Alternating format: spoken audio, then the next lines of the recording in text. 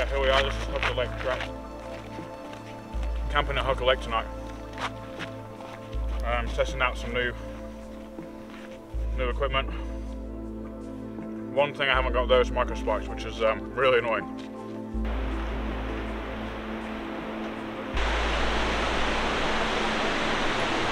Yeah, so this is the second bridge right now. Real easy track, probably one of the easiest tracks in New Zealand. But I think it's better walking it now in the evening. Absolutely no people here, you know. Just rabbits and possums, that's it. And we'll figure out the camp a bit later. Have a hearty feed.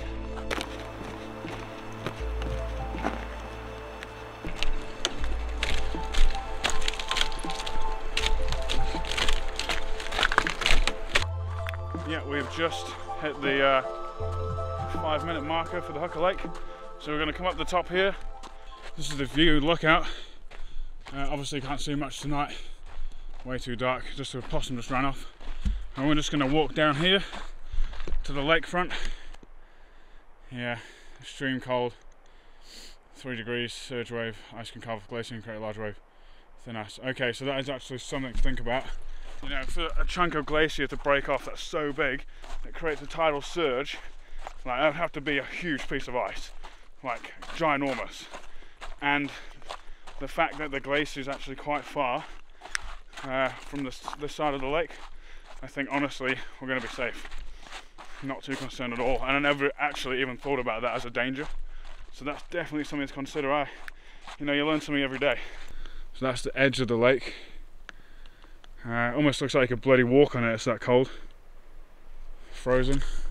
Massive iceberg over there, you probably can't quite see that. This should be perfect, nice and flat. There's no wind tonight at all. And yeah, we've got the perfect sunrise view. The lake's right here, iceberg's like right there. It's a bit down, so there's a bit of space between me and the water. My tent's not a 4 season, it's 3 plus, so just want to try and protect it as much as I can. The amount of room I need with my thermal mat, roughly, so that's definitely big enough for that. Now we'll chuck the tent down. It's an important bit of kit, extremely important. Probably the most important. I mean, besides sleeping bag, I never feel alone when I'm camping. And especially videoing as well, you know, we can bring you guys along for the adventure, which is great. Okay, so that looks like enough space. So yeah, that's the setup there. Can all go in here. Okay. Yeah, in.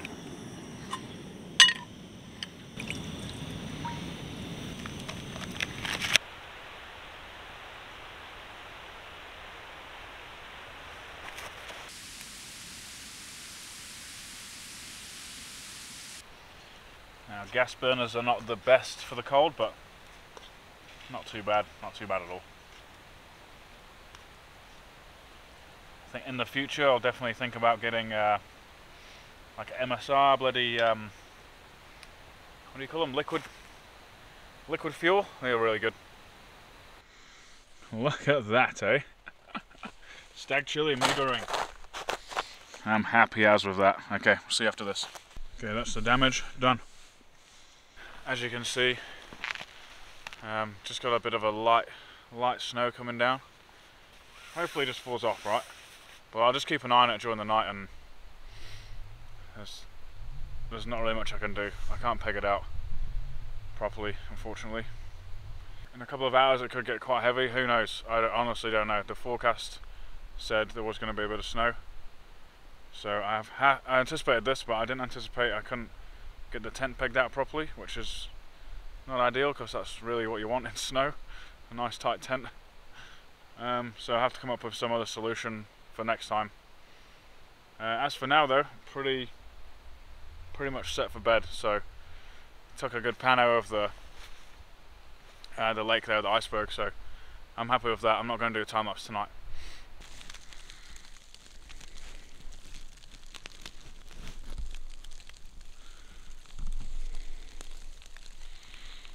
Current conditions outside, light flurries.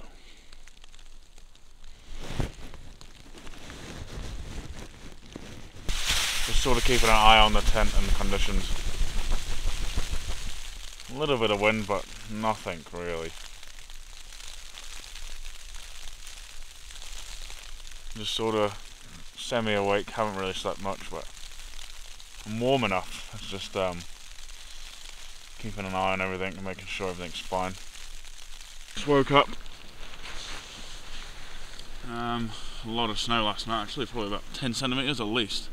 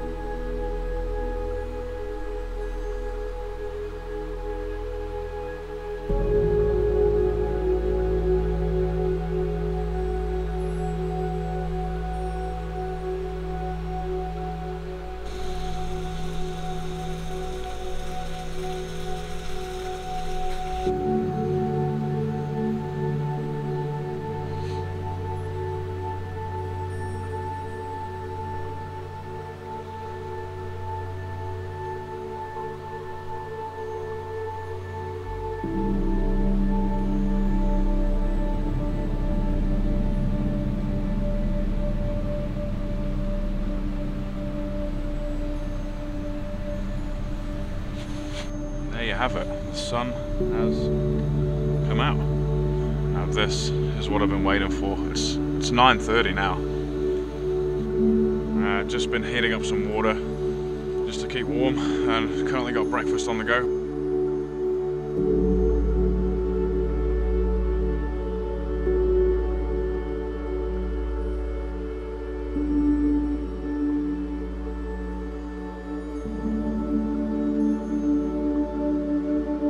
Just had a really nice fella come over and say hello. He's taking some photos down by the river.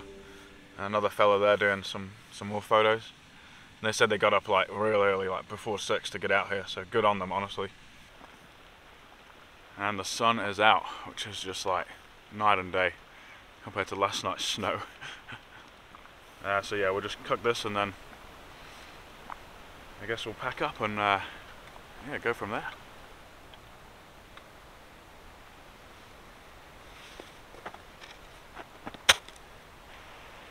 Everyone's out taking selfies now.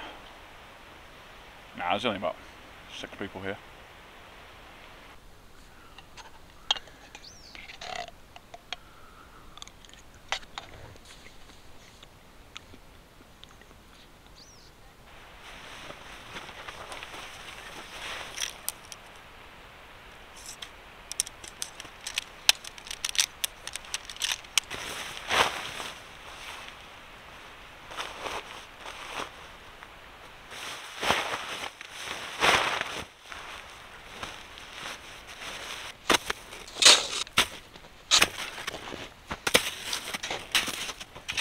It's not too bad at all, eh? Not too bad. Perfect fluffies. That's pretty much me out of here, and I got to thank my mate Jack for lending me this shovel because I'd have been screwed without it. Everyone's seen this track during the day. There's 1,000 videos out there. I wanted to show you it at night and camp. Thanks so much for watching. I found these Ray-Bans on the track as well, so if you watch this video this far and these belong to you, let me know and I'll post them back to you. Otherwise, finders keepers. So I left nothing but a bit of rough snow, and that's it. So if you're going to be a responsible camper, I suggest you do the same. I just got to upgrade some kit as well, so I need a new thermal mat if I'm going to do more adventures like this, especially on frozen ground, because wow, the difference between a good mat and a bad one. Yeah, it makes it. The sleeping bag's fine. The sleeping bag's more than capable of managing the temperature, but without a good thermal mat, you've had it. Lose so much heat in the ground. Thanks a lot for watching, and we'll see you on the next one, eh?